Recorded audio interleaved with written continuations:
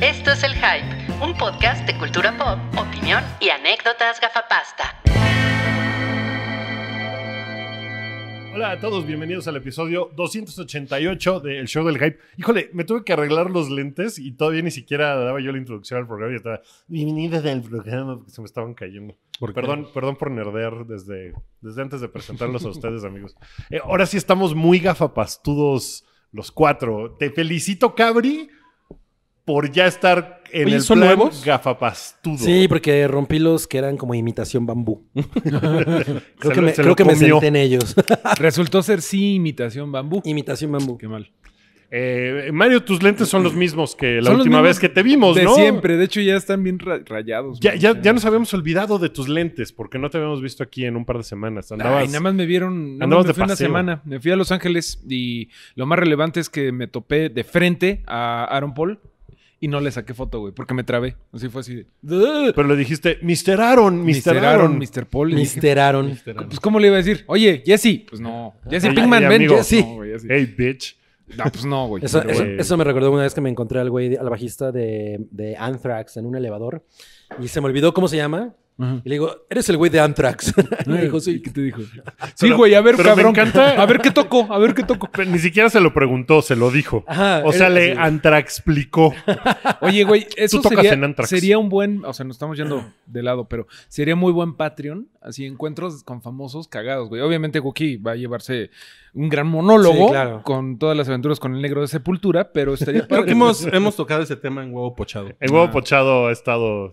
Sí, Diablos. un Pero siempre da para especial más. de huevo pochado, ¿no? Ese siempre da para más. Oigan, Rui, no te presenté a ti tu Hola, ¿cómo tu están? sudadera ¿Cómo están, de amigos? Jurassic Park está muy bonita. No es una sudadera, es una playera, pero gracias. Ah, es que no alcanzo a ver porque traes como esto. No, Gracias. No te quiero tocar sin tu consentimiento. No me toques. Entonces, pero está padre. ¿eh? No consiento que me toques. Me gusta. No doy Wookiees. Ok, vamos a empezar con la...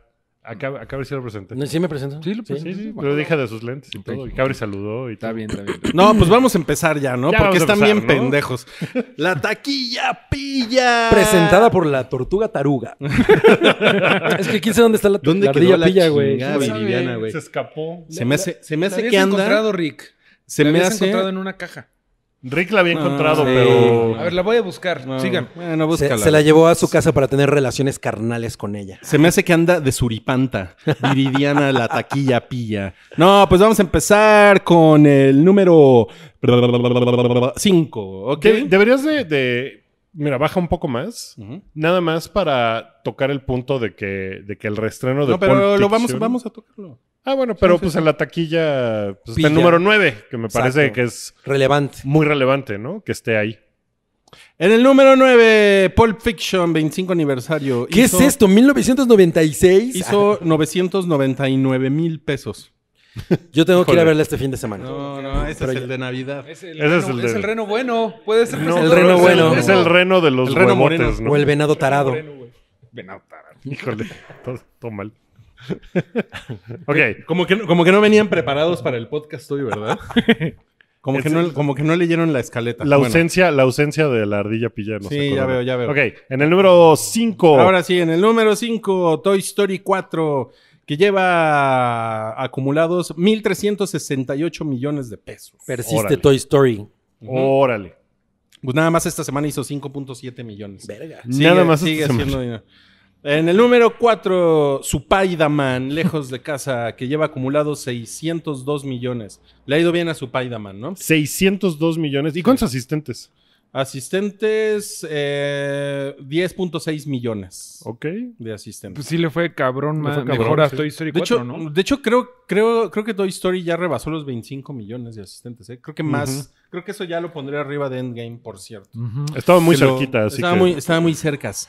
En el número 3, Ted Bundy durmiendo con el asesino. ¿Sigue bien? Sigue bien, sí, increíblemente. Lleva 65 millones acumulados. Nada mal. Nada mal. México ama a Zac Efron. O a Sí. los asesinos. O los Sí, sí, asesinos. En el número 2, El Rey León con animales disecados. Lleva acumulados 873 millones de pesos. Madres. Sí. Y pues muchos asistentes, 15 millones de asistentes. ¿Cómo ven? Sí, son un chingo. Un chingo. Sí, está Ya cabrón. quisiera yo que esa gente fuera a mi fiesta. No, güey, ¿para qué quieres? Se va, Tanta pinche gente en tu desmadre. casa, güey. Y en el número 1, Rápidos y Furiosos, Hobbs y Shaw. Veloces y enfurecidos. Y fúricos. Veloces y fúricos. Veloces y Fúricos hizo 124.7 millones. Pues bastante bien, ¿no? Aquí nos gusta la franquicia del Rápido y el Furioso. Pues sí, ¿no? Sobre todo a los que somos corrientitos de nuestros gustos. Sí, oye, a mí me sorprende que, bueno, a lo mejor eso lo teníamos que hablar al rato, pero el póster dice Fast and Furious. Ya la franquicia ya no se llama The Fast and the Furious, ¿no? No, pero desde hace un rato. Es cierto, es cierto. Ujú. Sí, incluso ya le ponen una F y ya con eso, ¿no? Una. Ya ni siquiera Sí. dos Fs. Sí, la de Furious 8 decía en el Decía póster F8. Ajá. Sí. Sí, sí, sí. No, pues ya Es- el que sigue va a ser solo un palito. va a ser el pitín de Vin Diesel, Va güey. a ser una foto de Rocky ya, güey. Ok, pues le fue bien a Hobbs y Shaw. Sí. Ahorita vamos a hablar Ahorita vamos a platicar de ese asunto, pero... Oigan, por cierto, hoy solo hay un bloque, ¿eh? No. Es verdad, No hay- sí. no hay Hoy, temas, hoy no hay no, pues no pasó gran cosa esta semana. O sea, sí pasaron cosas, pero no gran cosa. Entonces, Pasan cosas. no se sorprendan si solamente encuentran un bloque de este programa. Ujú. Porque solo va a haber uno. Un bloque larguísimo, Ujú. pero un solo bloque. Exacto. Muy Ok. bien. Seguimos Vamos- con la escaleta. Vamos Largo con- como las piernas del reno. Vamos con... Ya está bien huevudo el reno. Vamos con Noti Disney, la sección que paga las hamburguesas de Wookiee. Miren, Disney Plus más ESPN más Hulu, con anuncios, va a costar en Estados Unidos $12.99. O sea, son los 3 servicios por $12.99. Exactamente, es un buen combo, ¿no? Sí, yo también creo que es buen combo. Porque creo que platicamos que Netflix en Estados Unidos cuesta $13.99. Ujú. Solo Órale. Netflix. No, pues Ujú. es un... Sí, Y está a mí, bien. a mí Hulu me raya. Fíjate que yo no sé si ESPN tiene también un servicio como de paga que se llama ESPN Plus. Plus. Y es pipaga. Y no sé si eso lo va a incluir esto. Yo por creo, ejemplo, porque yo creo. hay mucho contenido en web, Ujú. o sea, no en el canal, sino en web que tienes que pagar. Que hay una cosa que se llama ESPN Insider, creo. ¿Ah, sí? Que es como de artículos y Puede ser. videos y cosas. O sea, Entonces, es como si el lo incluye, editorial. pues sí, si lo incluye también estaría chingón. Yo tengo mi aplicación de ESPN porque como yo pago tele todavía, tú también pagas tele. Entonces, te puedes conectar a ESPN a ver ahí cositas. El deporte. Sí, cositas. sí, sí. Ahora, en México probablemente ese combo no suceda porque ESPN No, completamente tiene muchos acuerdos con las cadenas de distribución de cable, ¿no? Entonces no sé si pueda tener esa onda. No, Es pues que seguro aquí- llegará incompleto. Aquí está muy diferente porque luego a las compañías gringas les da flojera, o sea, como que no es redituable entrar al mercado mexicano porque tendrían que arreglar un montón de cosas porque Sí. las cosas son bien diferentes y luego hay medio chanchullo por ahí de que tienen Sí, que los acuerdo derechos. con y Easy, que- con lo que ajá. sea. ¿Qué fue lo que pasó con Fox? Con la compra de Disney a Fox. Ujú. Vicente Fox. Pues, Ay, había Fox. un gran pedo de Fox México y Fox Brasil, Fox, la cadena de deportes.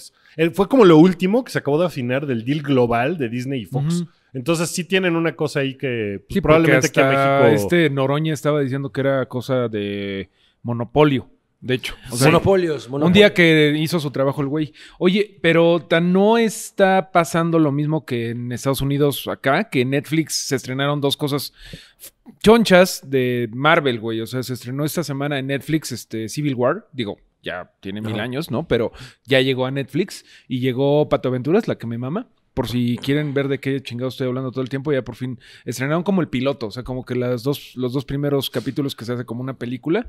Pero pues O sea que sigue- todavía están siguen pasando cosas... metiendo cosas de Disney sin en problemas a Netflix. Netflix. O sea, estos que te digo fueron de esta semana. O sea, estos sí los pusieron Sí. aquí. Ajá, en Ya México. está así. O sea, ahorita te metes Pues es y que de hecho todavía está- ni sale Todavía en no, Estados sí, Unidos. y todavía no nos llega la marejada, ¿no? Realmente. Sí, de totalmente. todo lo que está pasando. Pero yo Sí. realmente dudo que vaya a llegar eso tal cual acá. Aunque Sí, bueno, ya ha habido ahí Hulu. cambios de personal en Fox gracias a eso. Sí, Sí, sí, sí, sí, sí. sí. De hecho, por ahí nos llegaron. Esto es... Chisme. Sí, el hype por Chismillo Pati y variado. Chismillo y variado. Sí, nos llegó un correo que una persona que había trabajado en Fox no sé, como 800 años, algo así. Pues se despidió ya. Fue la primera baja. Imhotep fue la... Usó la expresión me ha impactado la fusión Disney y Fox. Ajá. Pero no es fusión, más bien Disney se cogió. Ya lo Sí, compró, exacto. se lo comió ese La cogidón. penetración de La Sí, penetración. Sí, entonces, bueno, pues sí. No, yo creo que esto lo vamos a ver hasta 2021, por ahí. Ujú. Seguro. Y Hulu no creo que llegue a México, porque también es otro pedo Pinche de ahí. desmadre, ¿no? Pero bueno, Sí. eso nos da una Pero no idea cantes por lo victoria, menos. No cantes victoria. Además, Hulu como que ya, pues, sin The Handmaid's Tale, ¿cuál otra está chida? Y dicen que está re mala la tercera. Sí, The Handmaid's Tale. pues, supongo que tienen tiene cosas ahí, su ¿no? contenido tener que está chido. padre. Entonces, a ver Catálogo. cómo llega a México, ¿no? Ese pedo. Ok. Más Naughty Disney.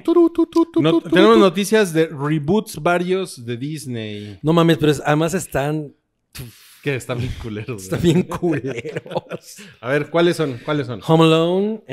Hay Diary of a Wimpy Kid. Ese- que los libros son muy exitosos, Pero, pero, güey, la la película original fue... tiene nada, ¿no? Tiene Sí, que como tendrá? Tiene como 10 10 años. años. yo creo. Seguro son 13. O sea, si uno piensa que son 10, Son Seguro varios. son 13. Pero además Pero- no le fue chingón. No. esa No, película. pero ese es un remake demasiado pronto. creo Ajá. yo. O sea, la colección de libros es muy exitosa, ¿no? Pero creo que las películas simplemente pasaron como muy Sin desapercibidas. pena ni gloria. Sí, mira. dirían. Cabri, dime una cosa. ¿Quién fue la protagonista de Home Alone 3?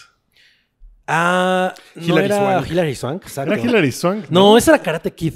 Esa era Esa era Esa Karate Kid. no era, es No, una pero cosa sí como hay- Scarlett Johansson, Ajá, ¿no? Una fue- cosa, o sea, sí Lo fue... cambiaron así. Sí fue una raro. cosa así como de, ¿what? Sí, hay algo ahí raro. Ah, bueno, está culero, entonces creo que... Home no hay Alone, nada más que y A Night at the Museum. Sí, que... Tampoco necesito un... No, pero ¿Por Night qué? at the Museum fue súper taquillera. O sea, sí. Le fue muy pero cabrón. la muy van a popular. sacar. Y van a ver qué va a hacer con Kevin Hart o alguna cosa así. O sea, estos reboots que hace Disney de propiedades son para pegarle a otro público que no tiene nada que ver con la original, ¿no? O sea, si Ben Stiller fue Como la sirenita negra. como la Sirenita Negra o como el Rey Careful. León con actores de voz todos negros. Dice Carl. El León de Cera. O sea, sí disecado. le hacen para que un público a la cual esa película le valió un carajo. ¿O no estaban vivos? O no estaban vivos. Mira, Mira- no mames, qué chingón. A Night at the Museum sí está bien padre porque el güey que es el de Porque la puerta todos son negros. es negro. Pues sí, y me parece que pues es una estrategia que económicamente les está... Totalmente. pues, les está 10 saliendo. años es una ventana considerable. Pero la cosa, o sea, no, sí, la neta hay una generación ahí, ¿no? Que no creció con eso. Lo que sí es como de no mamen si es Home Alone. Pero bueno, seguro va a- Ahí lo terrible va a ser que te apuesto que va a salir Macaulay Culkin de viejo y todos nos vamos a sentir muy Él va a ser el deprimidos, papá, ¿no? güey. Va a ser el ¿Vieron al ratero. yo creo. Joe Pesci. Él va a ser Joe Pesci. Si ustedes Daniel siguen Stern. al hype en redes sociales, pudieron ver ayer en el Twitter Sí. del hype un retweet de Macaulay Culkin que puso la primera imagen, así se vería Home Alone ahorita. Y el güey, pues todo gordo y viejo, comienza unos palomitas en calzones enfrente de sus teles. Eso es Home Estuvo Alone en muy 2019. cagado. La verdad es que ese güey le tengo más consideración que antes. Lleva A ese señor drogadicto. lleva su ruina y lleva con dignidad. su deterioro con dignidad. Exacto. Oye, yo creo, pero no se sabe si van a hacer películas ni series. ni Dice nada. que va a llegar a Disney Plus. O sea, eso Disney- pueden ser Disney. series o Pueden pueden ser ser series, películas. ¿verdad? Pero lo que está cabrón es que las tres son de Fox. Y ahora va a empezar a agarrar las cosas de Y Fox. eso nos lleva a la siguiente, A la siguiente Naughty nota. Disney. Ah, Disney reporta pérdidas en el trimestre y como AMLO le echa la culpa a la administración anterior. 170 millones perdieron por Dark Phoenix. Por Dark Güey, Phoenix. eso de AMLO le echa la culpa a la administración anterior debió de haber salido de mi boca porque ¿saben? pero güey, político. gran momento de Toby. Es completamente López Obrador diciendo la anterior administración fue la que compró la Ese es López Obrador ruso, ¿no? no sé, güey. La Güey, mejor administración. López Obrador. pero bueno, quejándose vamos a de la explicar exactamente a qué le echan la culpa. Y si está medio vil, ¿no? Así de, no llegamos a los números. Fue culpa de Fox y sus chingaderas que Pues, habían hecho. les fue bien mal con las películas últimas que sacó Fox, como Dark Phoenix. Sí perdieron una lana con eso. Y eso, yo creo que en realidad es una especie también de pretexto para decir, bueno, lo que ya estaba planeado de Fox Estaba de la verga. lo vamos a borrar porque está de la verga y estamos perdiendo lana. Yo creo que no encontraban también la forma de justificar, vamos a despedir a esta gente y vamos a cancelar sus proyectos que ya van a la mitad porque somos unos Dicen culeros. que van a mandar estudios Fox a Tlaxcala. Que allá se van a tener que ir todos. Ahí es donde va a empezar. A la tierra del Y amaranto. yo creo que esto les dio como la salida de, huevo, nos fue bien mal con Dark Phoenix, ya vamos a quitar todo lo que teníamos. Pero es que sí tienen razón. Mira, también dice aquí la nota que si la hubieras leído estarías más enterado. La estoy leyendo ahorita. Que hay algunas cosas de Fox que nadie piensa que esté en peligro, como Avatar, las de Kingsman, Planet of the Apes. O sea, hay cosas que sí, pero... Pues, por ejemplo, ¿se acuerdan de que viene la de New Mutants? Que nadie sabe qué pedo con esa, o venía, o... Ya, yo esa creo que ya. película- Yo creo que ya. Había un hype cabrón de eso y de pronto ya se fue al carajo, ¿no? Y Dark Phoenix como que Y le puso además reshootearon un montón de cosas, no les Sí. gustaba el final, como que tuvieron que hacer todo un desmadre. Esa película no va a salir en cines jamás. Lo cagado es que a mí, o sea, güey, Disney es así, o sea, está reboteando, está apostando a puras cosas que son safe, Claro. ¿no? Sí. O sea, ya no hay nada de, ahora vamos a apostarle a esto nuevo. No.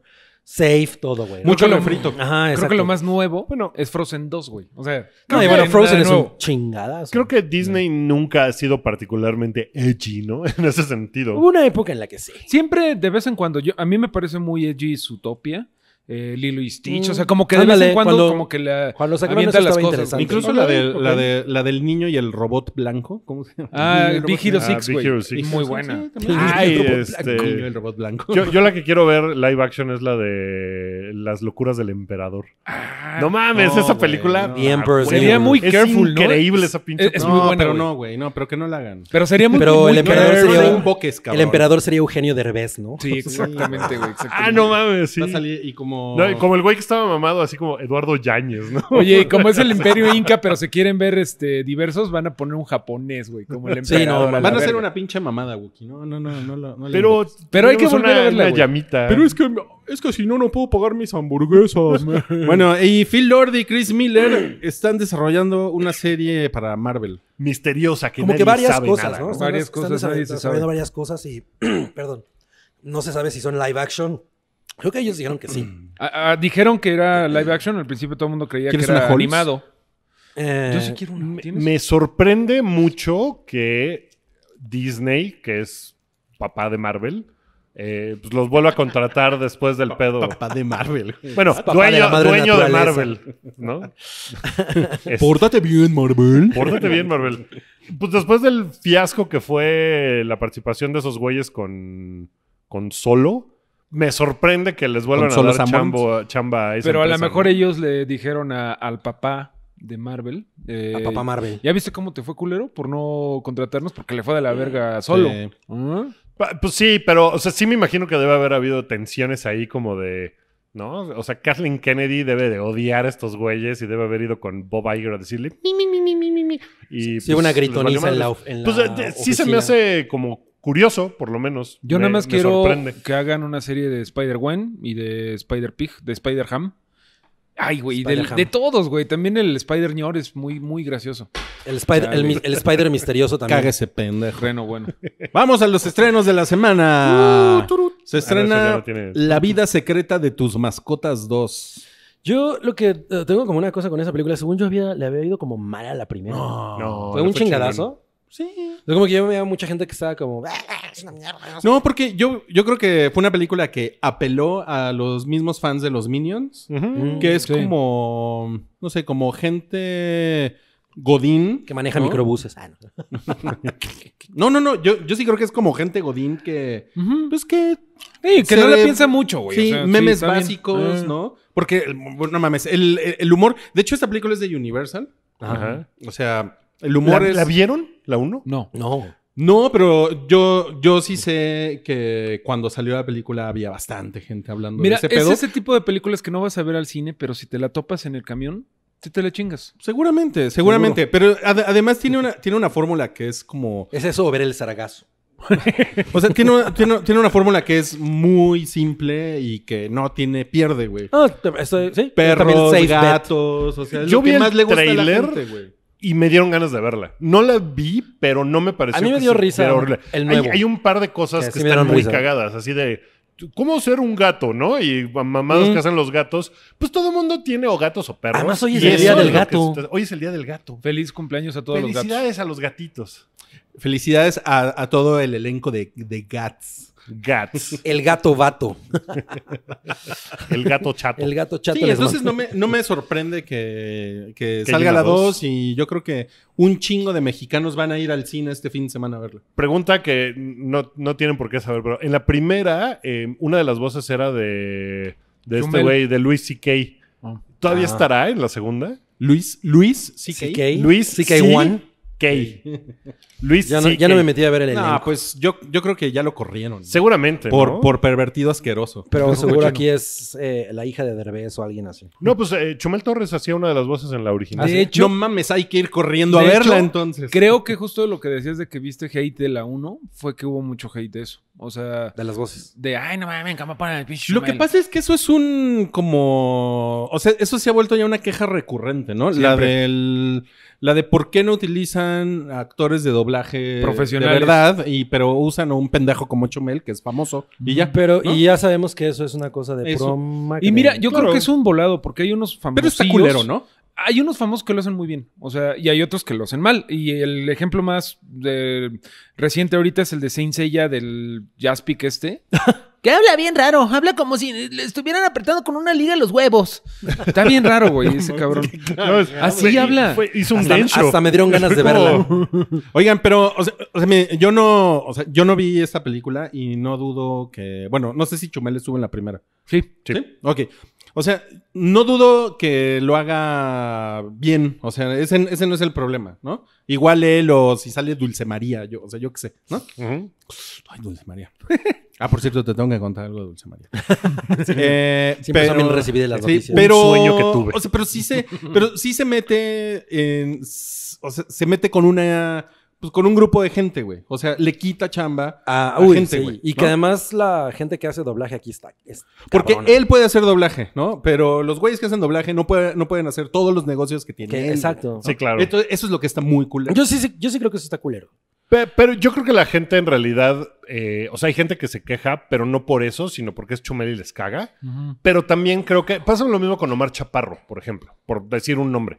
O sea, Omar Chaparro puede decir, ay, qué mierda Omar Chaparro. Pero hay un chingo de gente que dice, Omar Chaparro. Y van a ver la película. No, pues porque esa Omar es la Chaparro, razón. Pero Y esa es la ¿cómo razón por esa la es que la lo razón. hacen. No la pasa razón. eso en todo el mundo, o sea, simplemente el Rey León, o sea, como decías ahorita, ponen a Donald Glover para que vaya esa demografía, ponen a Beyoncé para que vaya esa demografía. No podrías decirle, Esa demografía. Pero esa es la película... Perdón por hablar bien. Pero esa es la película original, ¿no?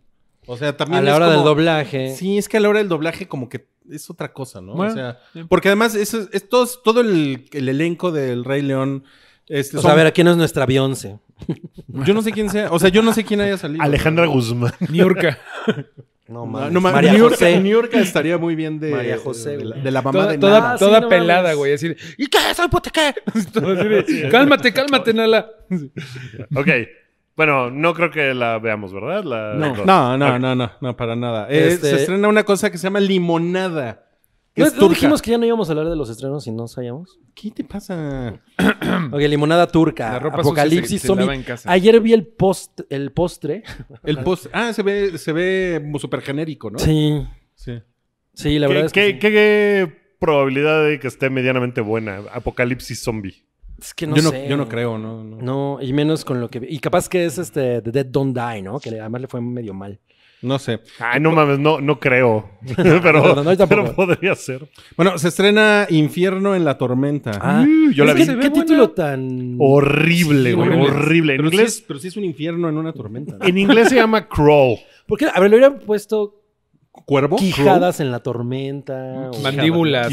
Mandíbulas en la Mandíbulas en la tormenta. tormenta. Quijadas unos burros ahí. Dientes filosos en la tormenta. Bueno, eso está padre porque creo que la última película donde los cocodrilos eran el terror fue la de Alligator, la de que tiraban el cocodrilito, la de los 80. Y había... estaba No, Lake Placid. que es que tuvo chida. dos. Es que no la vi. Son por eso. chidas, son chidas. Pues esta en realidad, yo la vi y me la pasé muy bien viendo la película. Es una Que película... son varios cocodrilos. Pues lo que pasa es que es una tormenta, un huracán que sucede en Florida. Como que todo suena súper irreal hasta que te pones a pensar y dices, no mames, Reseñas súper tibias podría con pasar esto. No, me la pasé chingón, me O sea, gustó. es como No, Sharknado, no pero está con tibia. cocodrilos. No, Mira, cuando el clima está tibio, yo también me la paso chingón. Con una chevechita y una... Bueno, a ver, sigue. Con un calor de la chingada, así en Mexicali. Con el calor de tu trasero, Wookie. Bueno, se trata de una chica que en medio de la tormenta dice, mi papá no me contesta el teléfono, lo voy a ir a buscar a su departamento. Entonces, bueno, a su casa. Llega a su casa y viven cerca de un así rancho de cocodrilos, ¿no? Porque Florida... Sí los hay, yo los he visto y sí es como de, no mames, esto seguro sí podría pasar. Pero Steve ya mostró que no son tan salvajes. Pues... En Jackass 2. Pues Estivo. mira, aquí... ¿Quién es Estivo? Son Es bestias Tivo. incomprendidas, como los tiburones. Gracias, Spielberg. Güey, por Spielberg la gente mata más tiburones. Pues ¿de oye, verdad? aquí probablemente también se puede ¿Le decir pasa porque algo? los cocodrilos son bien culeros, pero pues sí llega esta careful. chica y su papá está... Muerto. No, pues está en medio de la tormenta y él está dentro de la casa. y O lo sea, ¿está tienen en que el ojo de la rescatar. tormenta el papá? En algún punto de la película. Oye, pero no hay comedia.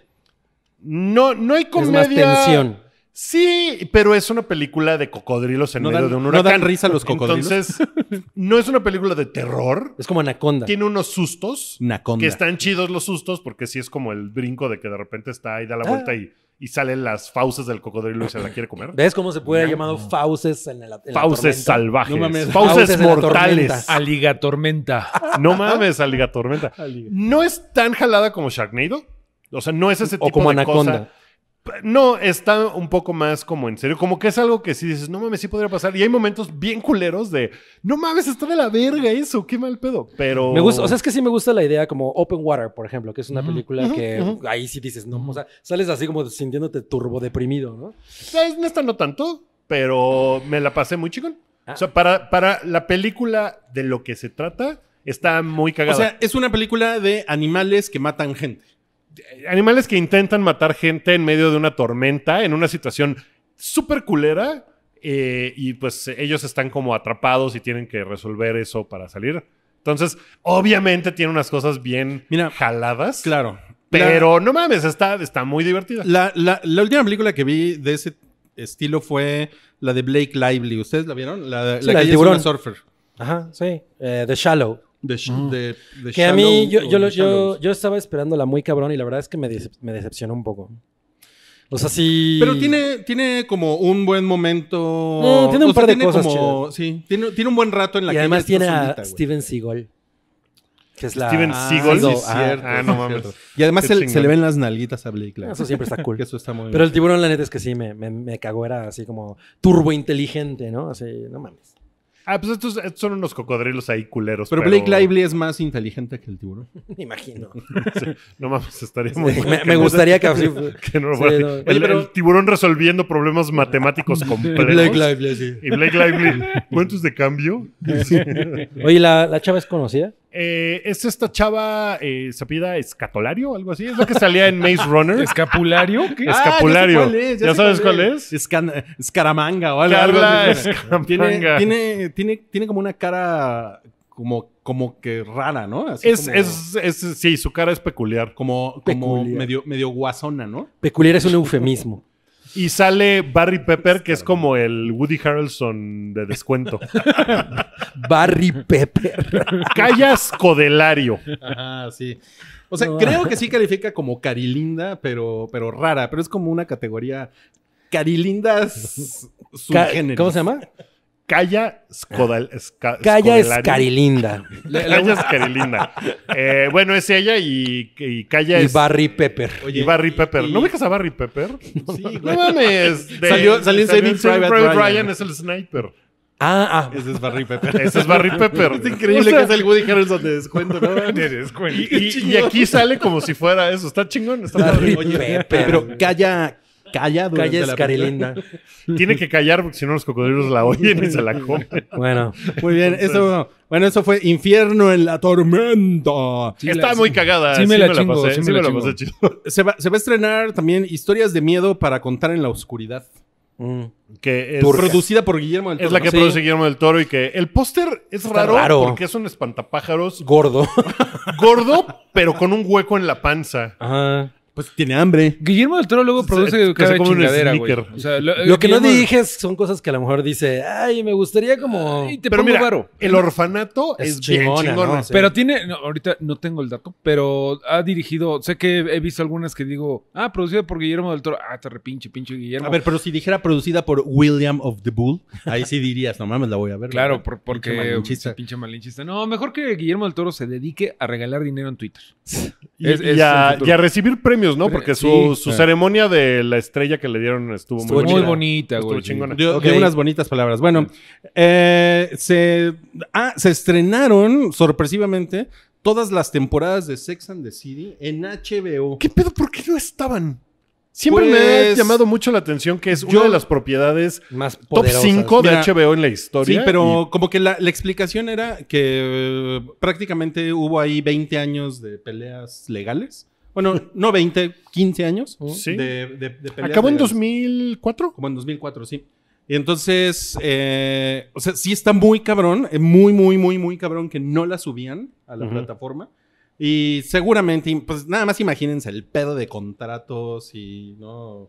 Debe de haber sido un desmadre para que no la subieran. No mames. Y fue, o sea, fue una sorpresa porque llegó en el newsletter de HBO, si ustedes siguen HBO Ujú. y les llega su correillo, decía ahí, y fue un viernes, fue así de, no mames. Todo el qué fin de cosa más semana. cabrona, ¿Cómo güey". habrá envejecido? Pues yo la voy a empezar a ver. Voy a hacer un plan de ver todos los domingos, ver 2 o 3 episodios. Ok. Hasta volver a echármela. Eso es, Está Todo padre. 2019, ¿no? Yo, Pues, seguramente yo creo te vas que a sí tardar. me voy a ¿Son echar varios 6 meses. temporadas? Son 6 temporadas. Duran 30 minutos los Los episodios. episodios. Pero no mames, o sea, es una cosa increíble. Y además, yo creo, o sea, tengo el feeling de que como es una cosa de finales de los 90, eso le va a dar como un aire chingón. O sea, respondiendo a tu pregunta, no creo que haya envejecido mal. Ajá. Pero es más bien como una cosa de, o sea, como de Nueva York y el amor y las relaciones en el año 2000. O sea, yo creo que así es como hay que verla. Porque yo me acuerdo que cuando salió era una cosa, o sea, era otro mundo. Entonces era como de, esto es para viejas, ¿no? O sea, tenía esa cosa como de, es la novela para chavas, ¿no? Yo Como que no cuando- es una cosa que... Cuando salió yo la empecé a ver y me gustó un chingo. No había como esta conversación de que era una cosa para mujeres. Y empecé a ver la primera temporada, me gustó un chingo y me pareció muy cagada. Y O sea, ya yo- después como que me fue perdiendo. Yo definitivamente o sea, yo no la tenía en mi radar hasta que una chava me la Una presentó. chava. Yo estoy igual. O sea, una chava me dijo, no mames, vela y te va a gustar un chingo. Y la primera temporada, de hecho, a mí me parece que no es tan buena porque el formato, no sé si te acuerdas, el formato era... Lo fueron puliendo, Lo güey. fueron puliendo muy cabrón. En la primera temporada Hablaban a la... le hablaban a la casa. Sí, sí. Una chava me dejó, pero... pues, Bueno, a mí no eso sé, me no entiendo gustaba. por qué. Me acuerdo de Después eso, me parecía muy, muy interesante. pues se olvidaron de eso por completo y para bien de la serie. La verdad, yo la vi 2 veces completa en mi vida, pero en los 2000. Entonces ahorita como que no sé. Vi un par de tweets así de gente diciendo, no mames, o sea, se ve que es otra época porque ni en pedo le alcanzaría a una persona que tiene una columna en un periódico para pagar un departamento como el de No, Carrie, pues no. ¿no? Ay, bueno, no seguro mames. van a salir las mames estos de millennials reaccionando a Friends, así de, lo que dijo yo hoy es súper homofóbico y ese tipo de cosas, y espero que realmente no lo hagan.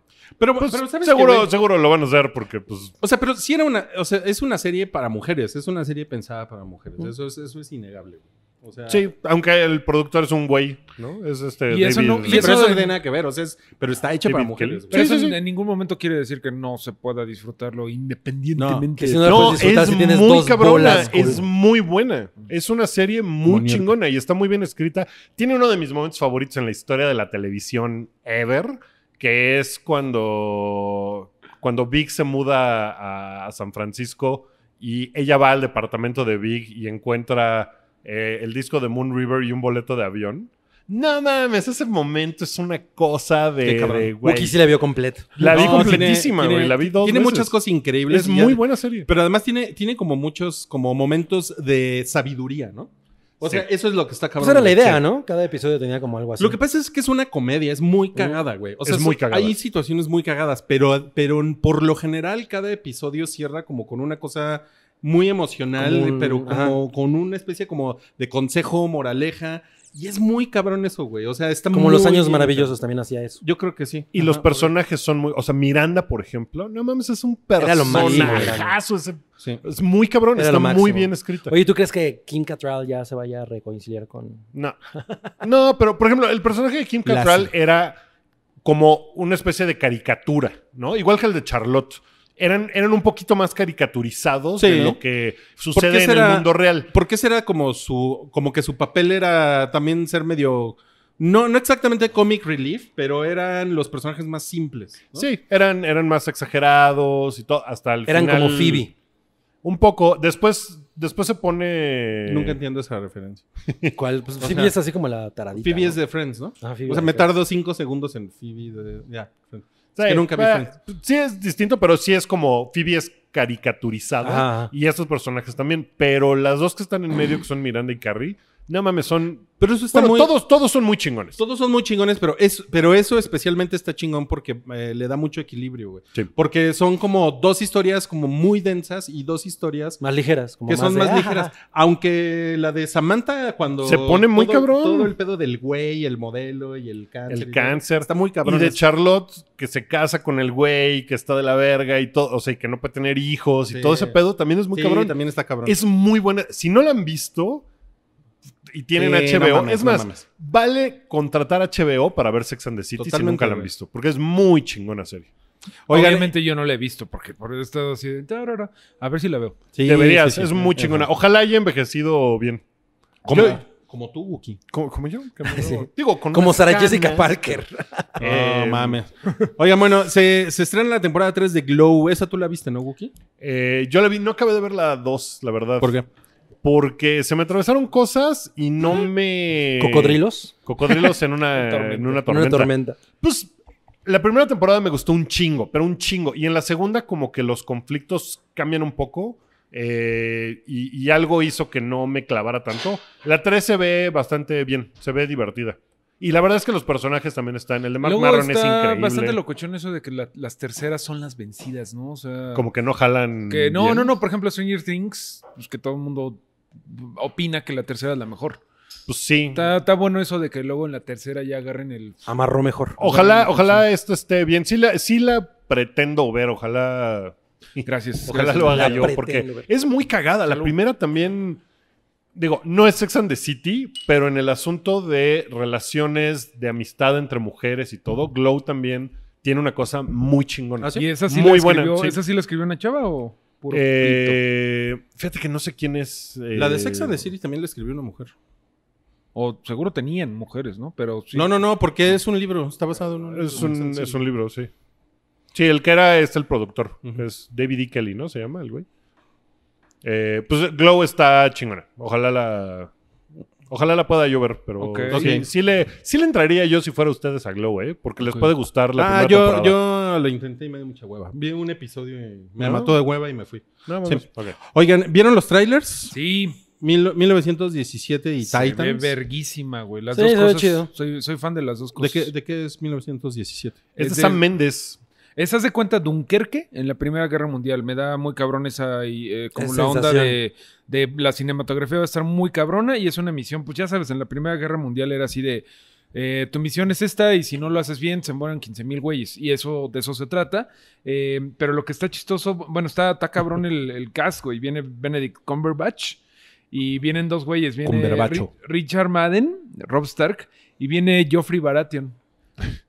El chavito que le Los hace de... Game of Thrones. Si nos preguntábamos qué iba a ser de la gente de Game of Exacto. Thrones, ahí andan. De Lo hecho, que, si lo que han está visto- chingón es que no usan, por ejemplo, tienen a Benedict Cumberbatch y sale muy poquito en el Sí. tráiler. Sale como al final, como que ese no es el objetivo de la película, porque el cast sale Dean Charles Chapman, Ujú. que es como el personaje principal de la, Que es Joffrey Baratheon. de la película. No, es Tomen. Tomen, Ah, perdón, sí, no, no, perdón, es perdón, Tomen, Sí, no, no es Joffrey. Tómenla. Tómenla. Tomen. Sí, sí, sí. Es Tomen, y él es el personaje principal. Y pues sí, se trata Tomen. de como la vida en las trincheras durante la Primera Guerra Mundial. O sea, de- pero no es como una batalla en especial o un momento en especial. No. Yo creo que debe de estar Sí. basado en algo. Sí, es una cosa Como- como de tienen 24, por eso creo que sí debe estar basado en un momento en específico, Sí. porque no transcurre a lo largo de, sino que es Tienen 24 O sea, ¿no es todo el horas año? para llegar de aquí mira, a acá. aquí tengo la respuesta. Para darles un mensaje a estos güeyes, porque si no se van a morir 1,500 personas. La película está basada en un relato que le contó a Sam Méndez, su abuelo paterno, Alfred Méndez, que luchó en ese pedo. El señor Alfred Méndez. Bueno. Bueno, a mí me parece que Sam Méndez es bastante buen director de acción, ¿no? Sí, se la sabe. Pues sí, y dice del director de Skyfall. De Skyfall. No mames, él hizo Skyfall. Él hizo Skyfall. Y es Exacto. buenísima Skyfall. Sí, sí, Es sí. mi Se favorita. ve muy verga. Se ve muy bien. Sí, se ve chida. Bueno, y además la Primera Guerra Mundial también es una guerra que no ha sido tan explorada. De eso Entonces, platicábamos el otro día, Guki y yo. Porque yo creo... Pues salió en Wonder Woman. Creo que lo que pasa es que la superó la Segunda Guerra Mundial porque la Segunda Guerra Mundial tiene a Porque los... se mataron Tiene el malos, holocausto. güey. y Se tiene- mataron Tienen a Ajá, los exacto. nazis, güey. Sí, son los Sí. pinches Stormtroopers del mundo real. O sea, Ajá. son los villanos perfectos. Entonces, como en la Primera Guerra Mundial, como que nadie era tan ojete, sino que todos eran ojetes.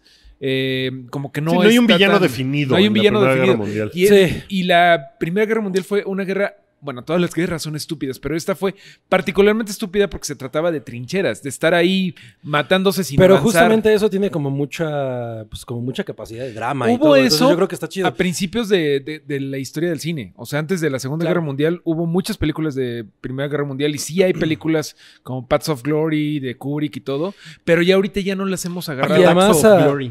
Paquetaxo of Glory. Y además acaban de estrenar bueno, todavía no lo estrenan, según yo bien, el documental de Peter Jackson, ¿no? They Shall Not Grow Old, que por cierto no lo he podido ver todavía. Ya está en Microsoft Marketplace, pero todavía no lo he podido ver. Pero justamente se trata de la Primera Guerra Mundial, la que vio Salchi, Ok. ¿no? Entonces todo eso sí... Salchi vio la Salchi Primera vio la Guerra Primera Mundial. Guerra Salchi Mundial. vio la Primera Guerra muy Mundial. viejo, Por eso ¿eh? de repente como que se queda así como... El documental que vio Salchi.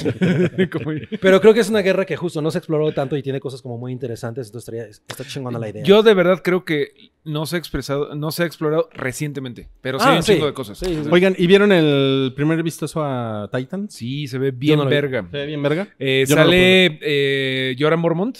O sea, ya sabemos que están haciendo. Esta es una nueva sección de ¿De qué ¿dónde están está la haciendo gente ahora? de GOT? Este güey, Ian Glenn. ¿Cómo se llamaba eso? Ian Conozca Glenn. más. Se llamaba Fracasarama. Fracasarama. Fracasarama. Pues este güey no fracasó porque ahora es Bruce Wayne viejo. Sí. Y sale por ahí, sale Órale, llora. Llegan. ¿Y llora? No sé, ¿tú viste la primera temporada entera de Titans? Yo no. Sí, yo la vi enterita. Está y buena. está muy verga. Sí, yo Está no muy lo acabé de cabrona ver, pero. chingona. Sí, no mames. Está muy cabrona de chingona. Muy cabrona de chingona. Es una pendejadota. Sale Se dan- Hawk and the Dove. Se pelean mucho.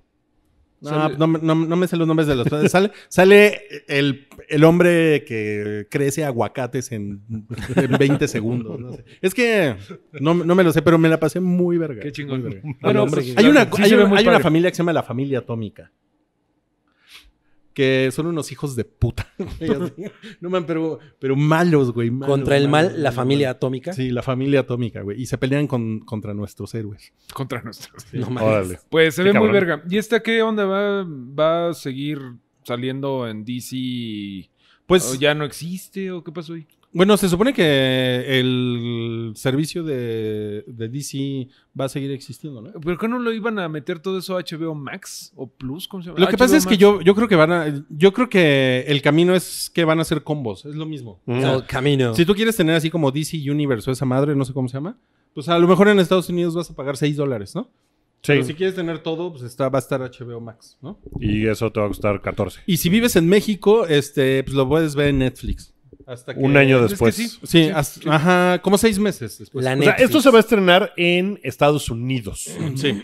Ok. Pero Titans Y no se va a tardó. llegar a Netflix. tardó en algún como- momento. tanto, ¿eh? Tardó como 4 meses. Ah, ¿sí? Es que hay unas que se tardan mucho menos y otras que sí, así 6 meses. Se tarda un Es que hay rato. unas más lentas que otras. Por eso se tardan. Bueno, Pero que no sale Flash. no. Oigan, y se va a reestrenar Pulp Fiction en Cinemex, Ya ¿verdad? se reestrenó. Ya se reestrenó. Ya se reestrenó. perdón. De hecho, El fin de semana hablamos pasado. de ella en la taquilla. Ay, sí, es cierto. Y hizo 999 En la taquilla mil pesos. pilla. Y pues está chingón. Lo que no sé, me puse a buscar. ¿Tiene y creo escenas que- extra? Tiene una Sí, no, escena de todos No, pero llorando. no sé qué tan remasterizada venga. Todos llorando por Tony Stark. No mames. No sé qué tan Una remasterizada fermentada. venga. Pues. Bueno, yo creo que sí, ¿no? yo Debe no haber creo, tener yo como no ahí. creo. Yo tampoco creo. No, Pero o sea, pues, no creo que hayan sacado las copias de los 90 y las hayan puesto Seguramente ya las digitalizaron y eso es lo que trajeron, ¿no? Mira, por ejemplo, cuando reestrenaron Matrix aquí, yo creo que era la misma Matrix. La que La vimos misma hace copia. 20 años. La misma, o sea, yo creo que era lo mismo. Porque en Estados Unidos apenas está saliendo la edición de 20 aniversario ahorita, remasterizada. Sí. Apenas. O sea, como que los gringos dijeron, esos mexicanos tienen buenas ideas de negocio. Entonces ya hicieron una versión para cines, Ajá. como ahorita. Pero nada, yo creo que aquí nos pusieron, sí, seguramente, vete por las latas, güey, y órale, ¿no? Y Pulp Fiction en realidad pues es una cosa no de culto, pero pues no es una cosa No es masiva. gigantesca. No es Avengers, Wookiee. No. No, pues no. No es de Disney. No, pero No creo que, o sea, mames, está... Pulp Fiction de Disney, sí la vería. Pero es... bueno, ahorita es interesante porque, bueno, número 1 viene la nueva película de Tarantino, ¿no? O sea, está a punto de estrenarse aquí. Ujú. Y además es el aniversario 25. Y últimamente he estado viendo muchísima conversación en torno a Pulp Fiction y a Perros de Reserva. Y a Tarantino. Sí, en general a Tarantino, pero en especial esas dos películas. Como que siento que hay como un revival bastante cabrón. ¿Qué tanto, o sea, qué tan diferente se verá en este momento el asunto de la violencia? Yo me acuerdo que cuando salió era una cosa de, no mames, la película es violenta. Ya estamos muy Pues desensibilizados. se llamaba ¿sí? Tiempos Violentos. Se llama tiempos violentos. acabo de Sí era ver- una cosa Me acuerdo muy que le cabrona. pusieron bien tipos violentos, pero en los 90 la verdad es que había un chingo de cine bien violento. No, güey. Pero Yo no acabo de llegaba ver tanto- Perros de Reserva hace como 20 días. Y lo de la oreja es... No mames, es así una caricia, güey. O sea, O sea, ahorita ves las noticias y todo está Güey, así, o sea, Te voy a dar triple una más caricia. violento exacto, de la es así verga. Tarantino diciéndote, duerme No rico. consigo. Pero Pero recordemos que es la década en la que salió Seven, que es bastante cutre, ¿no? O sea, es Ujú. cabrona. Natural Born Killers, que también y que era un guión originalmente de Tarantino. O sea, los 90 en realidad era una década en la que la violencia era bastante gráfica. Pues sí, pero 25 años después es a lo que voy. O sea, a lo mejor lo que pensábamos que era una cosa hiperviolenta. Más bien te refieres a que si ya se ve como más tame. se ve Ajá, mucho o más sea, si tame, ahorita güey. lo ves por primera vez. Es que ya así vas al vivimos los cine y- 90, ya nos desensibilizaron bien cabrón y ahorita creo que ya ni siquiera les interesa Todo es tanto. culpa de los videojuegos. Exacto. Sí, sí, sí. Sí, Frogger, Pues- porque te aplastaban. ¿Quién sabe? Porque nunca he pensado que esa película se trate de lo violenta que es. O sea, creo que más bien es como ese tema de todos estos personajes, ¿no? Que fue incluso el surgimiento de este tipo, que no es que no existieran antes, pero todas estas historias en las que todo converge, Sí. ¿no? O sea, como que empezaron a hacerse muy populares a partir ¿Estás de Pulp diciendo Fiction. que Amores Perros no es original? Uy, güey, no mames, ni me dejas empezar con eso. Sí, yo también así pensando. Sí, así de Ninarito. uy, no. Bueno, pero justo, o sea, creo que eso era más de lo que se hablaba y además toda esta carga como retro que tenía. Yo me acuerdo cuando la fui a ver Sí. al cine ahí en Coyoacán, en un cine que está en Coyoacán. Yo estaba como muy hypeado y cuando empezó yo no entendía qué era lo que estaba pasando. Era como, esta película se ve como vieja, ¿no? Sí. Sí. Bueno, el nombre Tiempos Violentos te habla de lo moralino, ¿no? O sea, de que hubo mucha moralidad cuando le pusieron el título así, no, tienes que ponerle violencia en el nombre Para que llamar la gente atención. No se espante. También. ¿Sabes qué? Yo siempre me he puesto a pensar, ¿qué título, o sea, hubiera sido como interesante Ficción pulpa. ponerle? Yo siempre pensé Ficción que pulpa. ficción pulpa. No, pero al final es una cosa como de novela policíaca. De verdad, ¿sabes cómo le- Sensacional de Ándale, algo, Ándale, ¿no? sí. O Sensacional simplemente que de le hubieras heroína. puesto novela negra, güey. O sea, una cosa así. Totalmente. ¿no? Sensacional de, pulpa. de malteadas. Tiempos violentos es como... bueno, o sea, yo me acuerdo que aquí en World Trade Center estaba el cartel en el parabús y yo decía, pues no siento que sean tan violentos. No son tiempos tan No son violentos. tiempos tan violentos. Bueno, pues, Ok. pues a ver si nos lanzamos. Pues Yo- va yo- a estar soy- seguramente poquito. Entonces, si la quieren ver en cine... ¿Va a estar poquito en el cine? Va a estar poquito. Bueno, y- funciones 4, 6, 8. yo ahorita hace rato me metí a verla en Cinemex. Hay creo que 3 cines que la están exhibiendo. Ah, sí. Y probablemente a nuestros amigos de fuera de la Ciudad de México les cuesta un poquito más de trabajo. Sí, no hay tanto Cinemex allá afuera. Pero es una experiencia bien chingona verla en cine. La verdad es que ayer estaba como metiéndome a ver varias cosas de trivia que están interesantillas y como que me dio la nostalgia así muy cabrón de cuando la vi por primera vez y tengo muchas ganas de ir a verla al cine. Y eres de los que pueda decir... Yo estuve ahí. The path of the righteous Man, man. y- Y te No me echas todo el chorro. encanta ese choro. Como que siento que ha perdido Estás bien pendejo. su valor, pero bueno. Ok. Vamos a pasar a los comentarios de Hobbs y Cho. Calvin y Hobbs. Hobbs y Cho. Hobbs y Cho. A ver, ¿quién la vio? Yo la vi. Yo también la vi. Tú no la has visto, ¿eh? ¿Quién es el rápido No, y de quién hecho, es el furioso? Voy a aprovechar para ir al baño. Ve, voy a hacer de la pizza. ¿Quién es el rápido y quién es el furioso? Yo creo que el rápido, es Shaw. es Shaw. Sí, el furioso es La Roca. Es Hobbs. Sí. Sí, definitivamente. Pero realmente también Shaw está furioso porque pues su hermana es la que Es está en enojón. pedo. Es enojón, definitivamente. Es de mecha corta. Y está pelón. Los dos están pelones. Los dos están pelones. Los dos están pelones. Dos pelones furiosos. Dos puños pelones contra Río. Dos pelones de cuidado, güey. Ah, sí, eso está- No mames, a mí, yo me la pasé muy chingón con la película. Muy cabrón. O sea, me gustó un chingo. Lo que más me gustó de la película es la interacción entre estos dos pendejos. No mames, tienen una química increíble. Está cabrón eso, güey. ¿Sabes a mí lo que menos me gustó de la película? Yo no me la pasé tan chingón, debo de ser sincero. Yo quería pasármela increíble. Creo que el hecho de que sea de Rápido y Furioso y que meten muchas cosas de Rápido y Furioso muy a huevo, eso es lo que menos me gustó. Es Todo buen el pedo punto de eso. los coches y que tienen que meter como los coches a huevo. Por ejemplo, la escena del laboratorio donde van a... Esto es con spoilers, ¿verdad? Porque ya pasó o no, todavía no. No mames. Se estrenó el viernes pasado. Todavía no. Ok, bueno. Bueno, o sea, pues, pero puedes hablar de que hay una escena en la que van Hay una a un escena en laboratorio. donde hay como una especie de laboratorio bodega que es como, güey, ¿por qué están entrando en coche a eso? Y que no tiene nada que lo justifique más que, aquí va a haber unas madrizas de coches porque van a salir en chinga porque es de Rápido y Furioso. O sea, creo que hubieran podido hacer una cosa mucho más chingona si no hubieran tenido que meter esos elementos a huevo. pues sí, pero es que la marca, o sea, seguramente es una cosa obligatoria, güey. Lo porque entiendo. si no- O Claro, se llama, no pierde se llama la Rápido y identidad. Furioso. Claro, lo entiendo, pero eso es lo que menos me gustó. A lo mejor te hubiera gustado más si hubiera sido como en scooters, ¿no? Sí.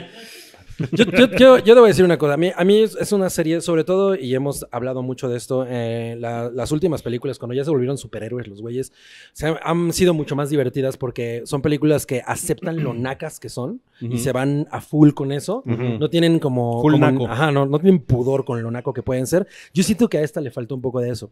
Y hay una cosa que estaba platicando yo con Salchi, que es creo que de todos los que la hemos visto en el hype, el que la odió. A Salchi no le gustó nada, se No. aburrió un chingo. Yo le decía antes de que la viera que a mí lo que más me funciona son ellos dos. Ellos dos están poca madre, güey. Verlos ahí cagándose porque en toda la película se la pasan como tirándose mierda, ¿no? Si se odian Eso ellos. es muy chingón. Es lo más chingón. Lo disfrutas muy cabrón. A mí lo que me parece muy raro y ayer que Salchi y yo estábamos hablando de esto nos metimos a ver qué es lo que ha hecho el director. No mames, David Leitch. se No llama. mames, o sea, ese güey ha hecho... V for Vendetta. no mames. Sí. Hizo cosas con las películas estas de Keanu Reeves con... Con Ay. Sí, las del John Wick. Con John Wick. La primera de John Wick es de Sí, ese güey. Uy, qué raro, güey. Deadpool, ¿no? Deadpool 2 es de ese güey. que es, no mames, súper Claro. chingona. La acción en esta película es bastante torpe. O sea, Sí. hay cortes así que dices, güey, pero esto no tiene ningún sentido, no estoy entendiendo nada. Es como las de Transformers, que todo es así. Y la acción en las películas de Rápido y Furioso es muy clara, porque James Wan, por lo menos las películas que él ha hecho, que son muy chingonas, la acción es perfecta, güey. Entiendes todo, entiendes lo que está en riesgo. Hay una escena en la 7 que es adentro de un tráiler, ¿no? Que hay unas madrizas ahí con Paul Walker. Güey, la acción en esa madre es perfecta. Yo las 2 veces que he visto esa película, no mames, qué chingón es.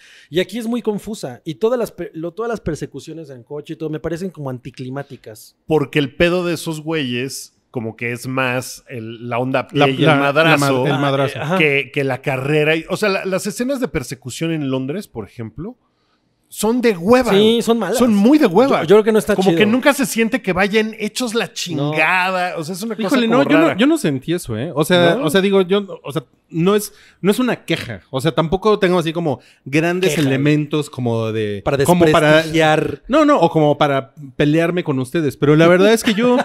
No, pues, o sea... ¿Qué pasa? ¿Quién ganaría si nos madreamos entre los tres? Yo trompo tu madre. Pero...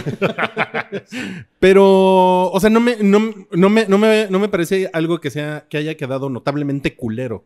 O sea, tanto eso como cuando están en Rusia, como en la fábrica esta y que se están persiguiendo Esa entre está todos. más cagada. O Esa sea, me pareció a mí, mejor a mí me armada. parece que están como... Pues bien, o sea, yo estaba... Tú decías- muy y lo del helicóptero me parece que está muy A mí eso es lo que cagado, más me güey. gustó. O Está sea, muy cagado. Es lo que más me Está gustó chingón. y me cagó que lo hayan quemado de tal como lo hicieron en el tráiler. Otra cosa que creo que tiene en yo su no vi el contra la tráiler. película, pues qué bueno, porque ahí sí lo quemaban muy cabrón. Pero una cosa que tiene en su contra es la duración, güey. Dura 2 horas y cuarto.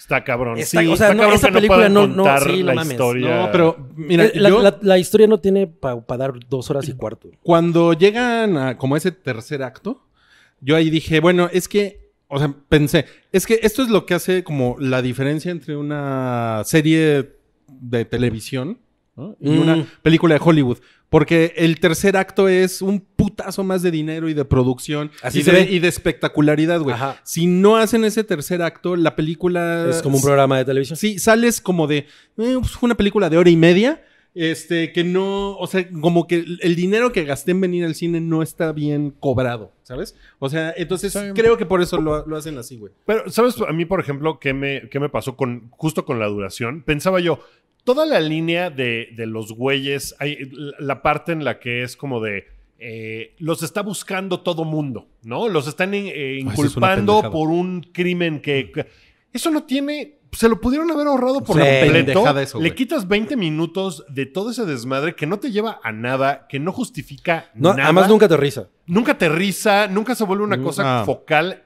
Eso me pareció, o sea, sí se me hace que tiene muchas, no pendejadas en cuanto a lo que estás viendo, sino en cómo está estructurada la película. Yo sé que las pendejadas que estoy viendo, eso es lo que más disfrutas. No, sí, pero pero- la pero- moto, pero la eso en moto de especial- Idris Elba, por ejemplo. Es una mamada, Es una pero mamada. está poca Ajá, madre. Muy cagado. Ruiz decía una cosa que no se ve chido. O sea, yo creo que los efectos de cuando ve de él hule. se sube a la... Ajá, sí se ve de hule, pero cuando la moto anda sola se Sí. ve poca madre. Cuando la moto anda sola, como Y- con las llantas así. Ajá, se ve chingón. Y a mí me recordó mucho Idris Elba a Crackdown, el juego este de... Que venía, ¿no? sí. En el que venía la Ajá, beta de Halo. que es como un humano como aumentado, Súper- pero se viste igual y tiene como o sea, toda la mecánica, ¿no? De cómo ve las cosas y todo, me recordó un chingo. Y una cosa que sí me gustó mucho de la dirección o de cómo está presentada es cuando pelean con él y los slow motions, Ujú. está poca. Eso sí, creo que aterriza Estuvo muy muy bien. cagado. Pero sí dura un chingo. Yo hubiera puesto un poco más a Isa González. Pues el personaje de Isa González, por ejemplo, ni siquiera sabes si está de verdad muy cabrón o no. Porque cuando llegas a verla, ya hicieron todo el desmadre. Pero como que y lo luego están como se van preparando y ya. para otra película, Seguramente. ¿no? Sí. A mí- Pero- a y a lo mí- mejor no la a pusieron mí- en el póster como para que digamos, ahí está Isa. Ajá, claro. A mí, no mames, a mí me Nuestra encantó Isa.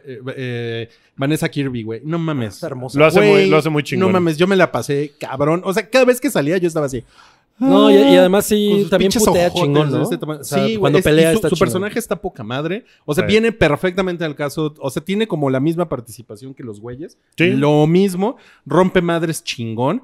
Y pues, chinga tu madre, Brie Larson. Tengo una nueva Ay, favorita. Ay, no. Y Ryan Reynolds también está chido. No sé, Ryan la Reynolds. verdad es que Pues- la escena extra me pareció. No, ¿Eh? no se me hizo. Hay 3, ya dije. Yo nomás vi una, güey. ¿Ya es con spoilers? No. No. Es que todo el mundo, o sea, ni la he visto, pero Sí, todo el mundo no- dice no que, se sabe que Ni la he está visto muy porque le he hecho cabrona. un spoiler. No, sí, voy a decir que al final sale George Bush Jr. Sale Oye, Thanos, pero que no- güey, no se sabe no qué. está muerto. Pero, güey, que sale Pero Ryan no mames, Reynolds. hasta, Lo hasta único hay que yo he noticia de visto- que el güey quería llevar, o sea, hacer Deadpool ahí. o sea, lo que yo he visto mucho es que está cabrona la escena final o algo así. O sea, he visto mucha gente No, que no está dice, cabrona, No, está cagada. a mí es se me como- hizo- No son, como no son X. necesarias. Hay 3 escenas finales, o sea, 3 postcréditos. No son necesarias. Ay, creo que pero no están los vi cagadas. todos, ¿eh? Yo Creo nomás- que me, yo te digo, creo yo que me nomás vi fui una. antes Es de que yo siempre que se acaba una película me meto así a ver, tiene Lo que me pasa con Ryan Reynolds es que, güey, no mames, ese güey, como que Deadpool se posesionó de Ryan Reynolds. y ahora ya Todo su todo lo humor que es hace como de eso. Deadpool. No, y güey, yo no, dije, no, no. güey, Lo hace mames. muy cabrón en el comercial de Sabritas, me perdonas. Ay, sí, es cierto, hay un comercial de Sabritas con Deadpool. Bueno, No te le cortan los huevos. yo creo que si la película durara 1 hora, 45 minutos menos, sería mucho mejor. O sea, le sobran Le 45 sobran minutos. 45. Verga, eso está... Sí, güey, Quítale pero- 20 de lo que les decía yo y con eso creo que Sí, estaría mucho más 15, chingona. güey, 15, 20 minutos. Sí, Sí. con eso tendría. Y- Porque sí Fíjate. tiene cosas. Mira, hay pendejadas que la gente dice. Como por ejemplo, hay una escena en donde la batalla será al amanecer, ¿no? Nos vemos a la salida, nos vemos al amanecer. Y transcurren media hora de tiempo en la película y ya es de noche y es un desmadre del el tiempo. Como que de repente deberían de ser las 9 de la mañana, pero en realidad son las 9 de la noche. O sea, tiene ese tipo de Pero cosas. pero es que ahí pasan muchas cosas, Wookie, que también son como trademark de Rápidos y Furiosos. Sí. Que es el pedo de la familia, de que no dejamos a nadie atrás, ¿no? A lo que iba yo es que esas pendejadas... Hay una escena en donde él sale con bigote y luego ya no sale con bigote. Y, o sea, son cosas así como de... Está muy... De errores de cero. De errores de Bueno. esos. Me valen madres. Eso no me importa. Y he visto mucha gente quejándose de eso. Güey, eso no eso es es lo de mamada. menos. Es lo de menos. El pedo de la película es que sí tiene un ritmo raro y sí siento yo que, como Disparejo, dice Cabri, güey. la acción de repente le falta. Sí, o Porque sea, no las está- madrizas entre ellos... ¿Te cayó bien Idris Elba? ¿O te caga? Es Está que... chingón, ¿no? No, Su está muy personaje. chingón. está muy bien. Brixton. Como villano está poca madre. Está muy chingón. O sea, Yo- sigo pensando lo mismo de Idris Elba. Pero no, está muy chingón en su villano, güey. Ves Sí, las sí. cosas muy, muy racistas de él, ¿sabes? Si no te metas con mi Oye, una cosa que no te estaba metas pensando- con mi negrón. Una cosa que estaba pensando es que desaprovecharon una gran oportunidad para poner a Jason Momoa como parte de la familia de... Güey, lo pensé, pero dije, seguro le salía carísimo, Sí. ¿no? No mames, Así como ese de- cameo hubiera estado. Sí, de hecho, Es que Comiao me yo dice, no, pensé- hubieran puesto a Jason Momoa. Yo pensé que ese cameo iba a suceder. O sea, cuando yo, no, vamos a ver, o sea, vamos a ir a ver a la familia. Y yo así, no mames, seguramente va a salir ese cabrón y va a ser una cosa de... Hubiera wow. estado muy chingón. Creo Oigan, que está muy ahorita chido. nos van a decir que esos spoilers. No, porque dijimos que no sale. Pero eso es spoiler. Eso ya Porque es- yo lo estaba esperando.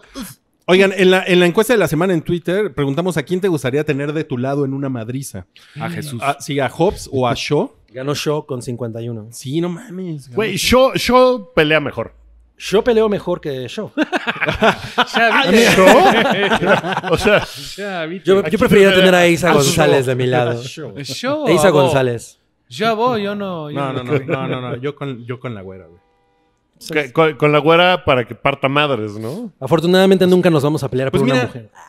Parte madres, pero además, Tiene su lado sensible. Sí, ¿no? O sea, es como muy elegante, ¿no? Sí, pero mira, si va por la calle y le dices, mamacita, te pone una madriza, pero Bueno, si soy yo, ¿no? Si fenomenal, soy yo, Te pone una se voltea madricita. y me dice... Hey, dame tu Whats. Te invito unos taquitos de tripa. Oye, no mames, yo fui a ver la película con mi mamá. No sé por qué la llevo a ver esas películas. Híjole. Y, güey, no mames, salió y estaba así de... Estaba sorprendida con la güera matona, güey. Es que la güera matona. Le pareció así como muy cabrona la güera matona. La güera matona. La güera matona. Sí, Hubieras bueno. dicho, esa güera me mató mi corazoncito. Sí, yo... Bueno, ya. Ok, entonces, además pasó algo... Ahorita vamos a hablar de Years and Years. Pero sí. además pasó algo ahí con Vin Diesel, Jason Statham ¿Y The Rock? y The Rock, que tiene que ver con la película porque Es una cosa... el Wall Street Journal balconeó que negocian sus peleas. Como... Sí, ¿quién va a ¿cuántas perder? pueden perder? Sí. ¿Y cuántos golpes reciben? Que Jason Statham pone a su hermana así de, a ver, cuenta cuántas veces me pegan en la pantalla para cobrarles más. O sea, que es un pedo de que no puedo bajar mi ki, o sea, como que mi rating de poder, güey. Sí. Y si la gente... Está muy cagado, ¿no? Está cagado. Pero tiene... O sea, se me hace como una cosa como muy retro. Como que siento que eso lo hacían en Hollywood en los 60, ¿no? O A sea, mí se me hace como de los 50. luchadores O como de lucha de- libre mexicana. De, como bueno, de ¿quién va a John perder Wayne, hoy? güey. O sea, como de cuando las estrellas eran así de, no, pues es que este güey tiene que ser así. Don Claro, Verga güey. siempre, Pero, güey. o sea, yo creo que ahorita tiene mucho sentido porque además ellos son todos héroes de acción.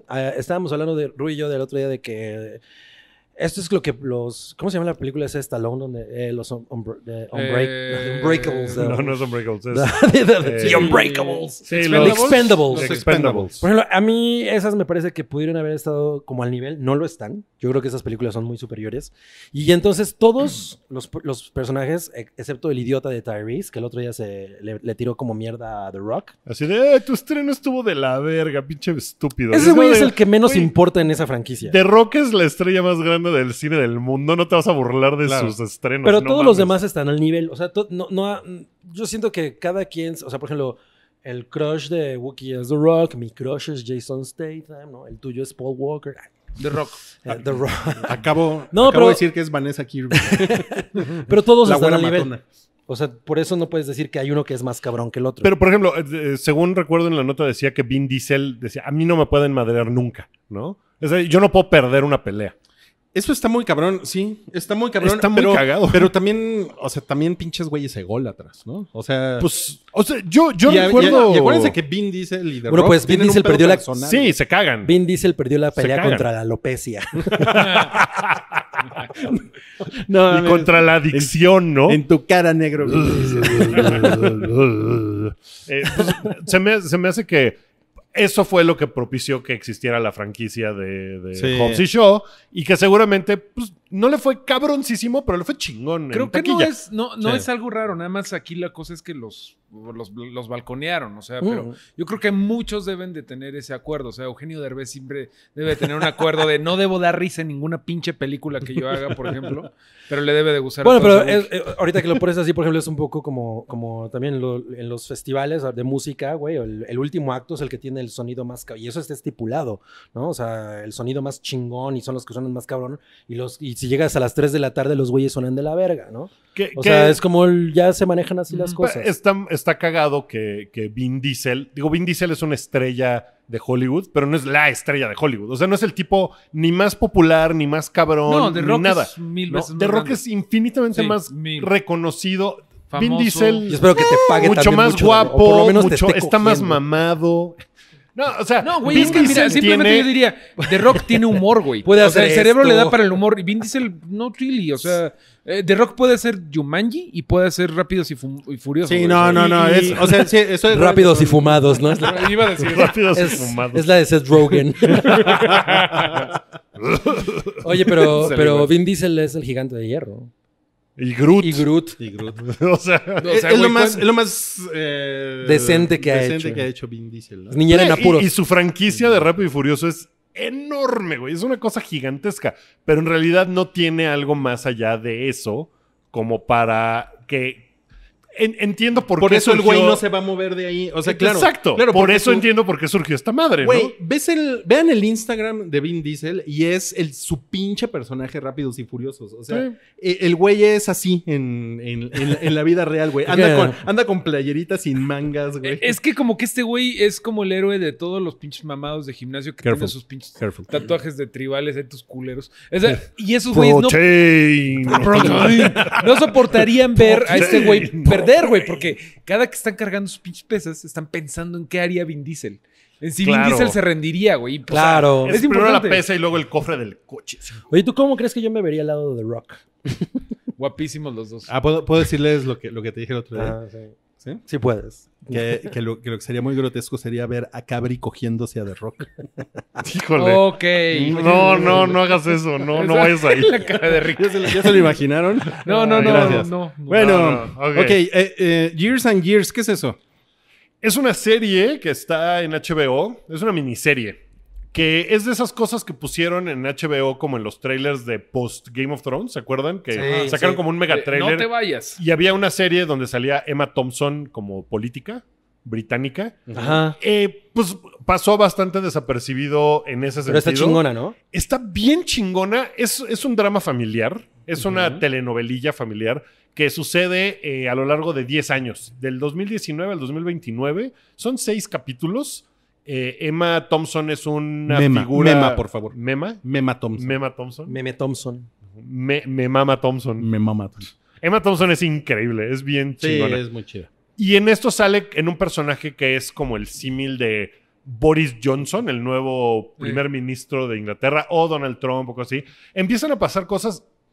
Es Black Mirroresca en el sentido de que pues, habla de la tecnología, pero en una cosa mucho más realista que Black Mirror. O sea, Black Mirror sí es una cosa como de Se la maman. uy, esta cosa bien cabrona de San Junípero. No, aquí son cosas, por ejemplo, una de las chicas que sale trae una máscara transparente, pero que proyecta como filtros de Instagram, pero en la vida real. Órale. Entonces la chava siempre trae su cara de perrito.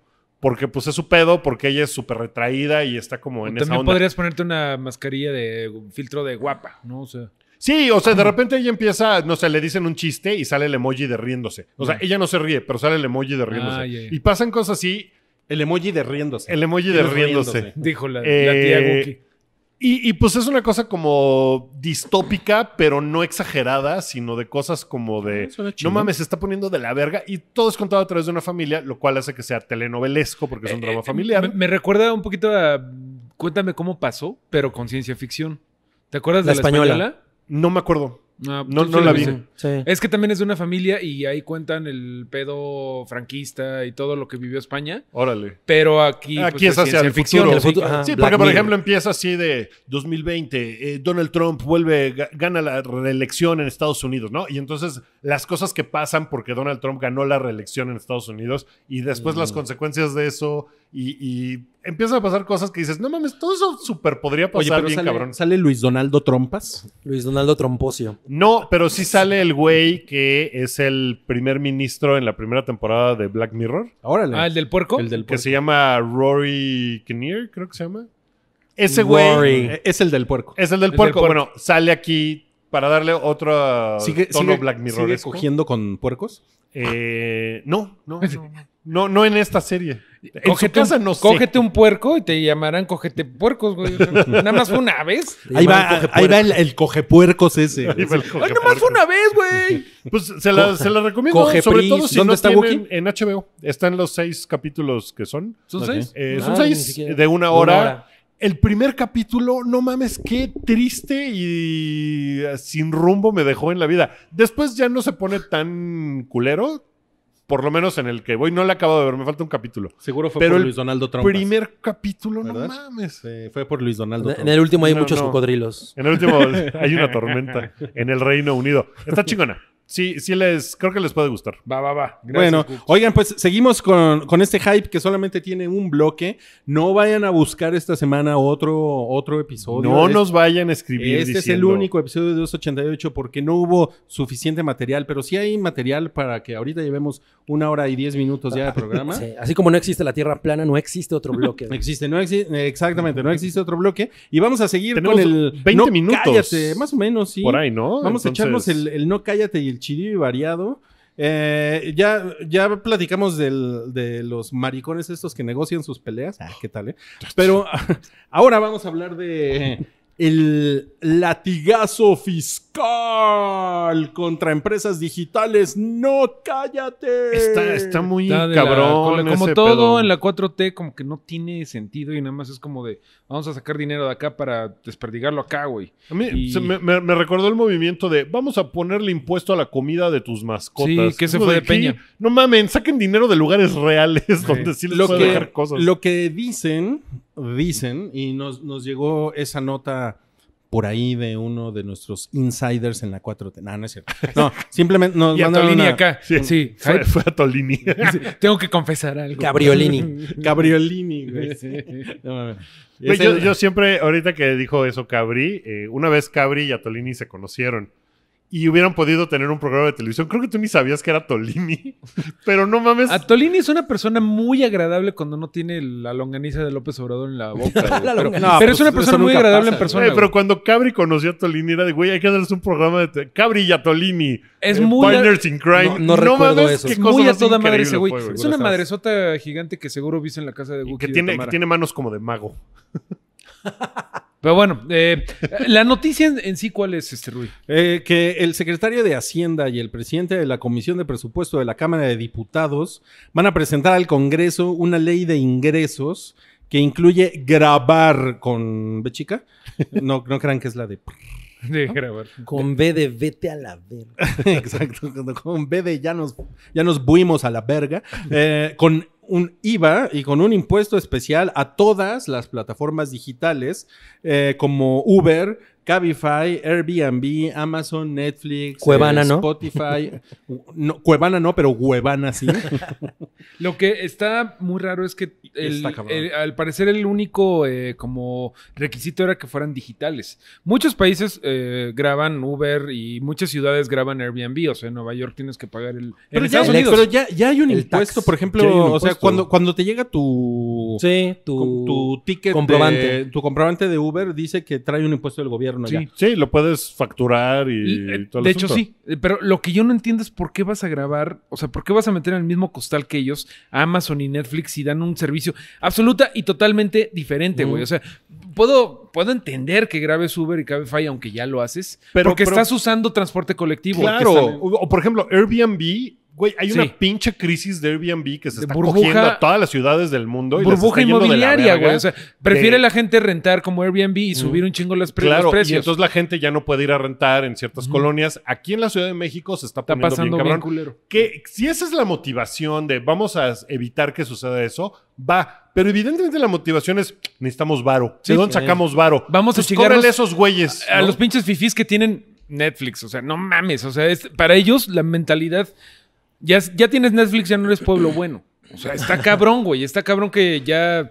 Ellos dicen, si puedes No. pagar Netflix, te podemos sacar dinero. Oigan, Está ¿y muy no cabe culero. la posibilidad de que haya alguien en el gobierno o en la Cámara de Diputados que piense esto? No. Que es para nivelar las cosas también, un poco. Pues mira, si no le cobras impuestos a Sí, Televisa, ¿por qué le vas a cobrar impuestos a Netflix? ¿no? Exactamente, O sea, Bueno, por ejemplo, en Francia tuvieron esta situación la semana pasada, se pelearon entre Macron y Luis Donaldo Trompas, porque Francia le va a cobrar un impuesto a todas las empresas de tecnología gringas por el simple hecho de que son gringos, de que son extranjeros y de que están haciendo negocios en territorio francés, que es como es como esta idea de que es un territorio digital, ¿no? Sí. O sea, Sí, de que lo digital ya es un territorio. lo digital ya es un territorio y o sea, ¿por qué Netflix? Pues porque Netflix está operando aquí, ¿no? Y bueno, y Netflix podrá decir que también pagan impuestos porque pagan una oficina o pagan sueldos o IMSS de empleados mexicanos, lo que sea, ¿no? Sí. Pero son las transacciones digitales lo que claro, cuesta. pero Uber, por ejemplo, ¿cuántos empleos generará Sí. en México? Seguramente un chingo, ¿no? Un chingo. Entonces, hay un punto en el que las empresas digitales, que sí entiendo el territorio digital que existe, pero en lugares también dan incentivos para que esas empresas lleguen a generar negocios y a generar empleos. Lo que insisto es que esto me parece que es una medida de dónde sacamos varo. Sí, No, completamente. no es una cosa como que esté pensada de, ok, tenemos que sentar límites y apoyar empresas digitales mexicanas. Sí, no. Es de, No, es- chin, necesitamos varo, ¿de dónde sacamos? Güey, Y eso obviamente es lo que me esto parece no va horrible. a pasar. Al final los que vamos a ver el aumento vamos a ser los consumidores. Pero órale, pues, si quieres sí grabar a Airbnb y todo eso, asegúrate de hacer una cláusula de que lo pague la empresa, que no te suban los precios. Pero no va a pasar, güey, nos lo van a subir. O sea, Sí, eso implica un extra para Pues sí, nosotros. es como cuando le metieron un impuesto a la Coca-Cola. Ujú. Pues Y eso el se supone que es por recibió- salud, ¿no? Se Porque- supone, pero el que recibió el putazo fue el consumidor. sí. Claro. Digo, obviamente a Coca-Cola también pues es un putazo porque es Dejas como- de consumir. gente Pues que- hay gente Sí, que hay una deja de desestabilización de Pero, las ventas. pero, insisto, si hubiera una especie de plan de cómo vamos a hacer que crezca ciertos negocios mexicanos, porque... No, tararara, pero pues no, es como de, chin, pues hay un montón de fuga de lana porque hay un montón de empresas que no pagan impuestos. Porque así es el pedo, no pagan impuestos por sus huevos. Entonces, eso sus es huevos. lo que me parece así, no mames, ¿no? O sea, Súper está mal, muy culero. súper mal. Sí, sí está muy cabrón pagar impuestos por los huevos, ¿no? O sea, tendrías que llegar al SAT y poner tus huevos en una plancha que te escanee los huevos. Y dependiendo No de lo que mames. pesen. Yo ya Oye, valí pues madre. el reno bueno, pues, sí pagaría bastante. Los huevotes del No reno. mames, ese güey así, Es puro cogido huevo. por el SAT todos los meses. Ok, bueno, Ok. D&D cierra acuerdo Dungeons con and Netflix. Dragons. Ajá, Sí, Dungeons es lo and que Dragons, pensé. sí. Güey, esos güeyes ahorita tienen el peor... Pero a ver, díganos quién es D&D. D&D son los... David Benioff y David Bakeways, también llamados como los culeros que arruinaron Game of Thrones. de su puta madre! No sé si vieron que el panel en Comic Con, que se supone que ellos iban a estar... Y que no llegaron. y que cancelaron 2 minutos antes de... no, creo puedo que no agarrar? lo voy a lograr. Quien estuvo después fue el panel de Preacher, de la serie esta de tal. Entonces, pues, ¿Qué tal? estaba Seth Rogen, que es uno de los productores de esa serie, y se la pasó de, bueno, pues estos culeros no llegaron porque pues lo hicieron de la verga, pero pues si quieren pregúntenme a mí de Game of Thrones, yo les contesto. Y se puso No a contestarle a la gente así de, Preguntas de yo Game creo of que Thrones. debieron haber hecho esta mamada y estuvo muy cagado que hicieran eso, porque ahorita esos güeyes yo creo que tienen hasta abajo su estatus, después de todo lo que consiguieron, como Ojalá que la haya mala gif de eso. fe les ha llegado muy cabrón por todos lados, porque Pero además... pero además eso es más por un tema de PR Exacto. que por incluso lo que Exacto. han... Exactamente. Es una cuestión de relaciones públicas porque si lo ves fríamente, la verdad es que ellos hicieron un gran trabajo con Game of Thrones. Sí. O sea, Lo que pasa es que el PR se salió de las manos con la última temporada y trolls de internet y gente que a huevo tiene que opinar y todo eso que hemos platicado. Ajá, exacto. Pero además eso es algo que ellos ya saben perfectamente. Y creo que lo mejor, digo, yo no soy Dungeons and Dragons, pero lo mejor que puedes hacer es enfrentar a la gente, güey. Decirles, oigan, pues estas son las circunstancias. Es que sí, claro. tienes razón, Cabri, porque no han dado la cara a nada. Ajá. O sea, la San Diego Comic Con hubiera sido un buen foro. momento para... ¿Qué es lo que han hecho los otros actores de Game of Thrones? O sea, esta Sansa ha dicho, chinguen su madre, pinches putos, que les costó un chingo de trabajo. Y si se critican la pinche serie, les voy a partir su puta madre. O sea, han defendido mucho. O han dicho, por ejemplo, Lina Headey después dijo, no, pues sí me hubiera gustado que mi personaje tal y tal. O sea, pero han dado como su versión del asunto. Bueno, pero ese no es el tema. Ese no es el tema, pero Lina Headey sí siempre es un buen tema. Bueno, pero, o sea, si digamos, si su popularidad está tan abajo, no parece, porque acaban de cerrar Con Netflix. un acuerdo exclusivo. Porque los güeyes son muy buenos showrunners. Ajá. O sea, eso sí van a desarrollar series exclusivamente para Netflix. que Lo también cual es está muy cabrón. cagado que tienen un acuerdo para hacer cosas para Star Wars, ¿no? También. No, siguen, entonces- de hecho, siguen haciéndolo. O sea, eso sigue adelante. Debe de haber algún... Oye, estaría chingón que hicieran Dungeons and Dragons, la serie. D&D por D&D. No mames. O sea, deben de tener ahí como algún tipo de cláusula de... No sé, a lo mejor unas son miniseries, otras son series Sí, completas. alguna o cosa así. Películas. O una mamada así. Sí. Sí, pues sí, y no se sabe más, ¿no? O sea, no Ellos, sabe de qué va. Lo único que o- sabemos es Untitled Star Wars Movie, que va a salir en 2022. Es lo único. O sea, falta Y un de rato. lo de Netflix nomás se dijo que firmaron. Bueno, que le ganó porque había 3 Se estaban peleando con Disney Plus. Con Disney Plus, con Amazon, y al final Netflix dijo, toma este varo. Pambazón es el de México. Total, ¿no? ni que en México nos fueran a cobrar el IVA, güey, ¿no? Y- Pambazon.com. Por favor, alguien registre Es Pambazon. peor que Claro Video, Pambazon. Bueno, Ok. y... ¡No, cállate! Machete salvó a un bebé. Está bien padre. No mames, En la vida real. en un auto volcado. En Los Sí. Ángeles. Y Dani al Trejo bebé- es Al bebé y a la tipazo. abuelita. O sea, el bebé fue la nota principal, pero era un bebé y una abuelita. Lo sacó de... Él iba pasando por ahí cuando sucedió Se volteó el coche Iba- por la abuelita. el accidente, ¿no? Oye, pero ¿sabes qué destacó? Que tiene como 75 Tiene años. No 75. mames. Sí, güey. ¿Está bien bien mamado. Trejo? Está bien bueno, Está güey. bien. Ay, sí. No mames. Con su zapatera. su Mejor zapatista aquí. ¿por qué no La zapatera zapatista. ¿Por qué no nos imaginamos a todos a Cabri cogiéndose a Dani Trejo? No, detente. Cabri detente. Trejo cogiéndose de... Sí le podemos poner Cabrito. problemas técnicos, güey. Hay que hacer una escaleta como esa de Ken Brockman cuando Rui diga sus madres. Bueno, Bueno, ya. A mí Dani Trejo una vez me dijo, mira, te voy a matar, cabrón. Aventuras Eso, de eso Cookie me con lo los dijo. famosos. Me lo A mí dijo así yo. A mí Dani Trejo una vez me dijo, mira, me gusta tu trasero, cara. Pero me cae re bien Dani Trejo. Vámonos ya. Es bien chingón, Chillido y es bien variado. chingón. Chillido y Ok, ok, variado. CBS hará un remake de The Man Who Fell to Earth. Que no es una película fácil. No es buena, No ¿no? es- ajá, no es está buena. chingona. O sea, hay una cosa de nostalgia porque David Bowie, pero la neta es que a lo mejor un remake en O esta sea, también época hizo está chingón. cosas culeras David Bowie. Sí, Sí, claro. de hecho. Era humano, ¿no? Era humano. No, y de hecho en Y- películas y- nada más pues tiene como 2 buenas. ¿Laberinto? O sea, sí, claro. Y The Hunger. Sí, exacto. The Hunger. Pero tiene como 12. O sea, Y sale en Fire Walk With Me. Sí. Ah. Es un agente. Es un agente. ¿Que es un agente? Que en, ¿Un agente cualquiera? en la tercera temporada de Twin Peaks es una flamita, creo, ¿no? Es una flamita. Es una flamita. Es ¿No una sale mamada. en la así. última Bueno, tentación de Cristo así como 2 segundos? No recuerdo. Me haces ¿O dudar. lo estoy confundiendo con Willem Lo estás Con Dafoe? confundiendo bisexualidad. con Oye. María Magdalena. No, pero sale 5 segundos en Zoolander. Órale. No mames. ¿Te Sí, acuerdas? él es el juez. Bueno, Bueno. pero aquí tienen que contratar a Tilda Swinton, ¿no? O sea, es lo único que pueden hacer, güey. Bueno, a ver, les vamos a proponer en Patreon un podcast de puros cameos, ¿va? A ver Si jala. votan. A ver si jala. A ver ¿Cuáles si son les los- gusta. Si no votan por ese, voten por Nalgas Volumen 2. Bueno, Guillermo- pero... Ah, ok. No hablamos que la película es The Man Who Fell to Earth. Sí, ya, O sea, pero ya. Chido y variado. Sí, lo dijimos. Perdón.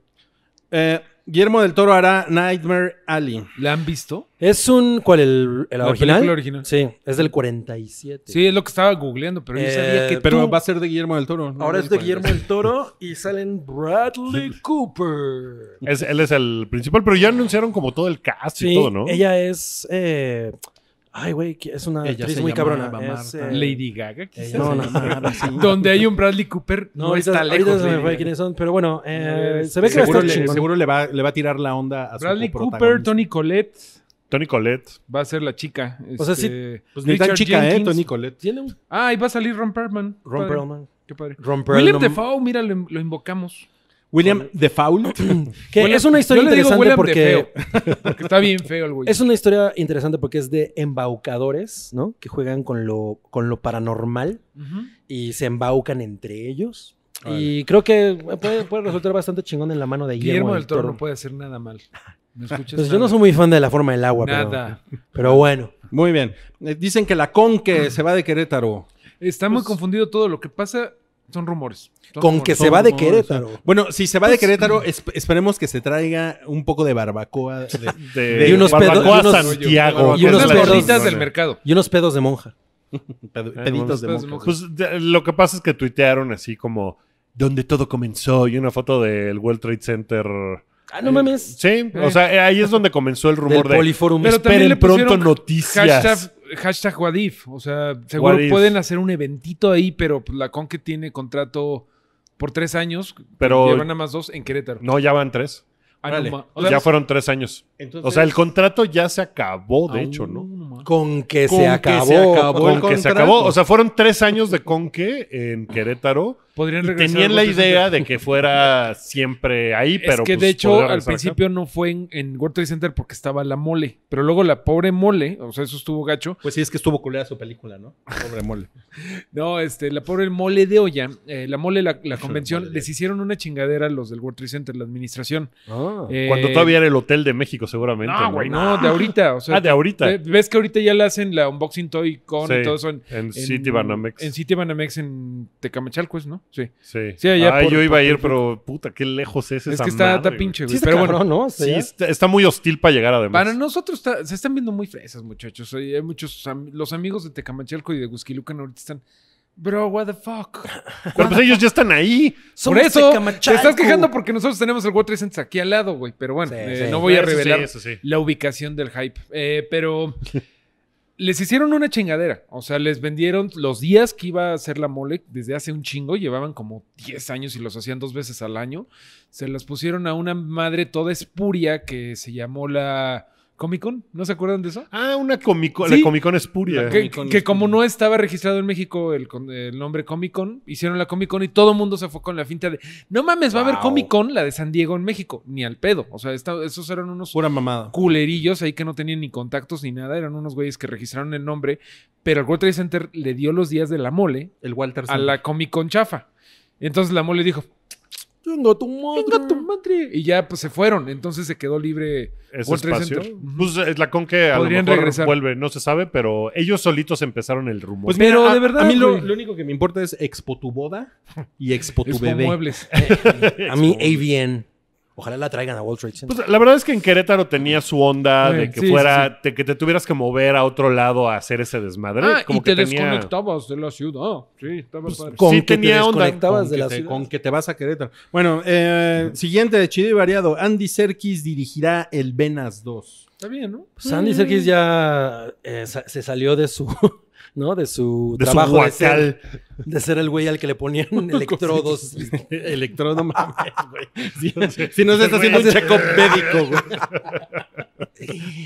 Bueno, lo que está padre de el Venas 2 es que aquí sale El ¿cómo se llama? Venas. ¿Pepper? ¿Cómo se llama el actor? Barry Pepper, Pepper. pero Barry Pepper, el caro. El caro.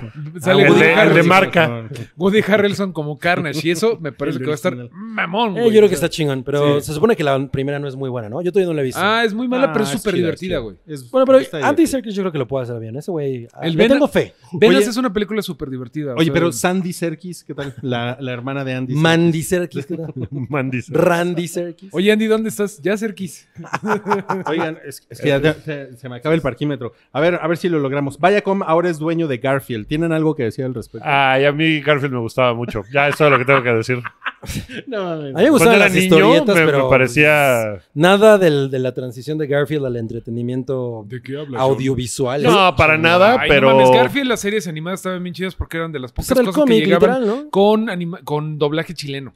Entonces claro. decían cositas raras como, el manito de John está apretando mi lasaña. El manito. Era diferente, güey. ¿Quieres Como que- ser mi pololo? Y así Sí, te como que sacaban tú mucho como de niño onda. decías, ¿por qué hablan raro? Bueno, Ahorita van a sacar una serie o algo con Nickelodeon ahora que ya es de Viacom. Bueno, no. Hay como una Es que teoría ya es de de que la puede familia conocer a Bob Esponja. No mames. Pues mira, era muy, muy, muy ñoño, pero a mí me gustaba Garfield de chico. No, No era es- ñoño. No era como ñoño, era... ácido y ¿Han cabrón. visto Era lo que Garfield había. sin Garfield? Sí. En Tumblr. Es terrible. Puta, es maravilloso. Ay, lo voy a güey. ver, no lo he visto. Es como muy Jon increíble. Snow, es como John Bonachon hablando con el vacío y la nada, güey. Ajá. Oye, hubo es muy como cagado. 12 referencias a Game of Thrones en este episodio. Está cabrón. No Bueno, Ok. se está cocinando la secuela de Coming to America. ¿A alguien le interesa eso? Pues Güey, la original es una belleza. Es güey. muy chingón. Es una película de John Landis y no mames, qué cabrona es. Es muy buena. Yo, ahora que le he puesto a Chocomiao muchas películas de los 80, así como Trading Places y todo ese pedo, güey, no mames cómo nos cagamos de risa con Coming to America. Pero lo que me parece muy raro es, bueno, número uno, todavía no sabemos obviamente quién la va a dirigir. Ya está ahí Wesley Snipes y Pues regresan Eddie Murphy, regresa Arsenio Hall, James Earl Jones. Pero, y ahora va a ser en Wakanda, ¿no? Ahora va a ser en Wakanda. eso está De chingón. Black Panther es como la secuela, ¿no? Es como Sí, el reboot. es como pero Y Mombe. se supone que la historia ahora es que van al país de donde era él, que no me acuerdo dónde es, y el güey ya es el rey de allá y se entera de que tiene un hijo en Nueva York y ahora regresa a Nueva York y las aventuras del hijo, ¿no? Con Ok. Eddie Murphy. Está raro. Está Pero la original, raro, si pero- nunca han visto esa película, no mames, es una cosa poca Es madre. una cosa muy chingona. Muy chingona. Sí, es muy, muy, muy hermosa. Es muy de los 80. ¿Ya se acabó? Es una de esas No, películas falta- que son completamente de su época. Una Sí. última cosa que de hecho te toca. Hay a unos ti, chistes de McDonald's muy Cabri, cagados. Porque Movie está en Movie. México. Fíjate que, bueno, Movie es un servicio de películas, ¿no? Streaming que se supone que tienen mucho cine, pues no podría decir como de arte, ¿no? O sea, Turco. hay mucho cine independiente y sí hay mucho cine de arte y hay como muchas películas que resultan muy, muy chingonas. Me sorprende que esté en México porque la mayoría de los canales que sigo que tienen que ver con cine o ensayos sobre cine, ya sean The Nerd Writer o también Lindsay Ellis, creo que también por ahí de pronto habla de ello. Y hay otros dos por ahí que mencionan Movie, ¿no?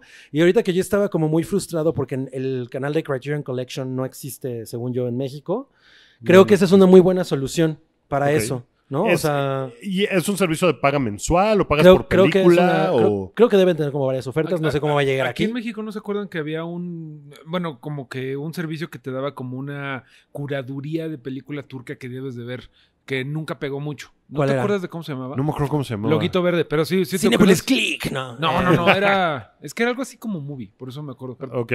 ¿Qué? Que más o menos esta movie es como la misma idea, ¿no? Es Te un poco pone la misma cosas. idea. O sea, no te pone así de todo, sino te pone cosas como escogidas. que Hacen son una, chingonas. exacto, creo que hacen una curaduría, ¿no? Como mensual y te dicen, güey, esta vez tenemos esto y esto y esto y esto y está bastante Me chingón. La encantaría selección es que muy el cabrona. host sería así un güey con una bufanda así de bienvenidos.